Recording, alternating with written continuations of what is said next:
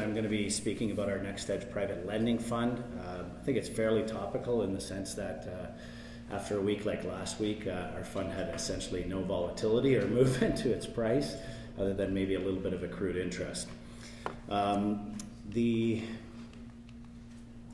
Prior to kind of focusing a little bit on what we're doing in the fund, I thought I'd give a little background as far as some of the opportunity in the private lending space. Some of it fairly basic, and some we look at this space quite differently than most people. As far as why the attraction to private lending in the first place, anytime that there is a relative opportunity out there, I think people start looking at things. Within the traditional fixed income space, interest rates are very low. A lot of investors are unhappy getting maybe 1 or 2 or 3% from that part of their portfolio, and have started looking for alternative ways in order to make a return. Private lending and alternative yield products are definitely one of them, and there's been a fair bit of money moving to that space because of the return opportunity. In general, what we've seen over the last 5-8 years as a lot of private lending funds have come about, most of them are kind of seeing kind of long-term equity-like returns with debt-like characteristics, so that's very attractive as an investor. From the fact that I've probably looked at 50 to 100 different private lending managers throughout North America and parts of the world as far as investment opportunities for ourselves, I would say first and foremost, most of these managers' focus is on capital preservation. I think from an investor standpoint, that resonates quite well. As far as low correlation and consistency of returns, the low correlation part I think is a little bit oversold. The fact is that these private lending funds don't have to deal with market sentiment pricing.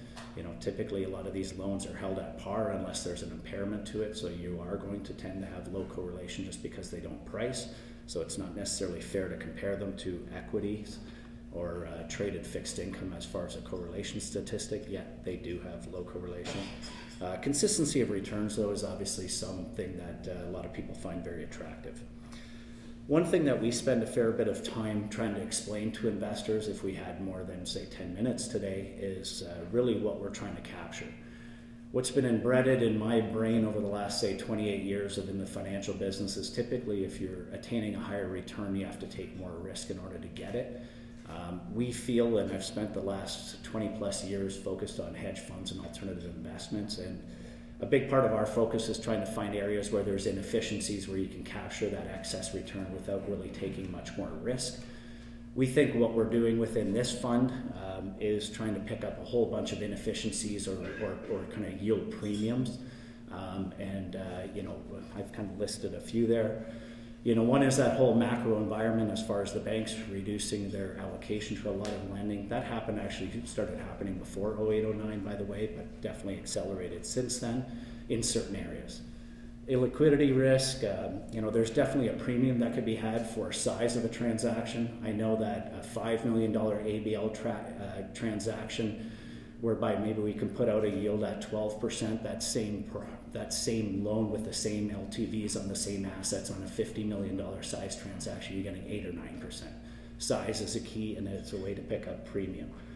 A whole bunch of other inefficiencies such as price discovery. It's very inefficient for companies that are trying to find, when they realize they can't get a bank financing, for them to kind of find who actually to go to get a loan from. Very inefficient, and creates some price discrepancy out there and yield premium. The focus of our fund, and what we're trying to do is we're focused on kind of loan sizes in that $1 to $25 million marketplace. We're doing that to partially capture that size premium, and partially because we feel that market's fairly inefficient from a service point of view, as well from the fact that most of the players are very regional focused, not kind of North American wide. What is it that the Next Edge Private Debt Fund is? It's an open-ended offering memorandum kind of evergreen vehicle that currently it's about $400 million of capital deployed throughout North America. It was started almost just under 5 years ago, and it's focused on lending to businesses throughout North America, with the focus on the on factoring, which is kind of the purchase of receivables as a means of financing businesses. It's focused on asset-based lending to businesses, as well as to specialty finance, which is a kind of a form of asset-based lending, whereby we're lending to actually other lending companies. Portfolio is vastly diversified, has 173 different positions, 161 unique clients. 126 of them are factoring clients or facilities, 35 asset-based loans, 12 specialty finance transactions. And when I say vastly diversified, not just by numbers, but by regions as well. Currently we have clients or transactions or loans out in 32 different states and 6 different provinces throughout North America. So vast scope as far as our origination efforts. Currently the portfolio is about 55% allocated to the US and 45% in Canada.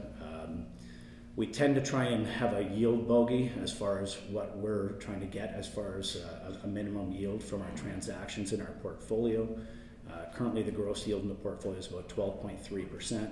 You know, from that you would take off our management fee, performance fee, and some operating expenses, and it's kind of how we kind of control our minimum return hurdle to our clients, which is kind of in that 8 to 10 barrier. We have a vastly experienced credit team, so we've partnered with a credit shop that's been around for 21 years.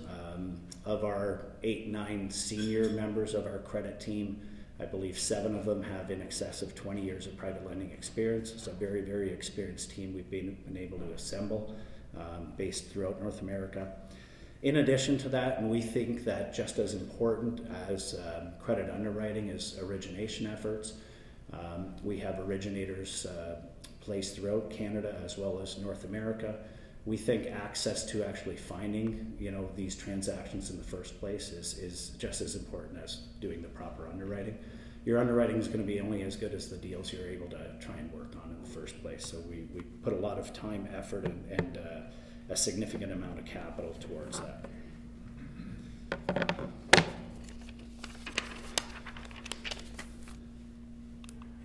Very quickly, I mentioned that these are the 3 areas that we focus on within the fund. Factoring is really just the purchase of receivables as a means of financing a business.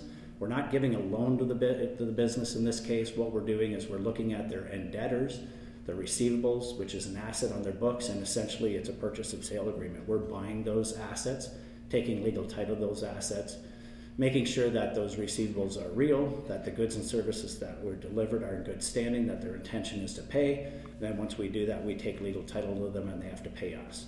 On average, we're lending between, say, 79 to 90% on the dollar, getting them credit insured, as well as taking personal and corporate guarantees on those businesses that we're buying the receivables from. Asset-based lending is literally a loan to a business. On average, you know, our typical term is a 1-year demand facility. And what we're doing, in addition to looking at the health of the business, which is somewhat important in the sense that we want to make sure the company's around, you know, in a few years, but very important and key and parcel to everything we do here, there has to be an asset backing that transaction. So we will lend against things like receivables. You know, in an asset-based lending transaction, we're not buying the receivable, we're just lending against the value of them.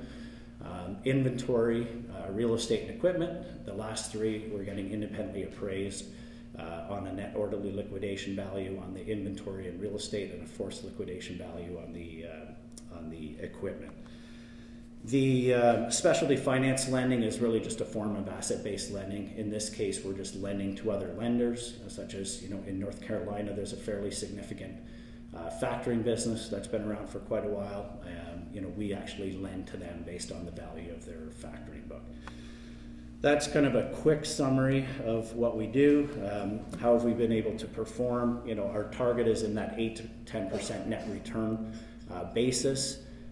You know, on our, you know, kind of institutional or fee-based class, we've done around 9 over the last 4.5 years.